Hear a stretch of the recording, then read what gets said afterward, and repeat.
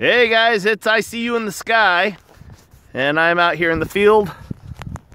Beautiful evening tonight, I gotta say. I'm out here with my slow flyer. This is this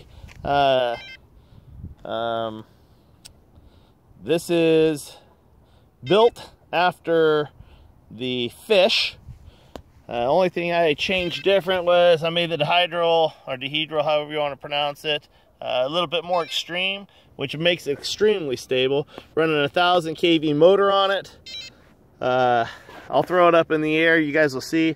I can make this particular plane hover with the slightest little breeze. I can make it hover in the sky like I'm flying a quadcopter. Just a neat little plane. Doesn't do real well in the extreme wind, but definitely when you get everything dialed in, great fun little plane. So hope you guys enjoy it. I'll show you what I'm talking about. I mean, I'm hands off letting this thing just float. So yeah, have fun with it, and I'll see you in the sky. See ya.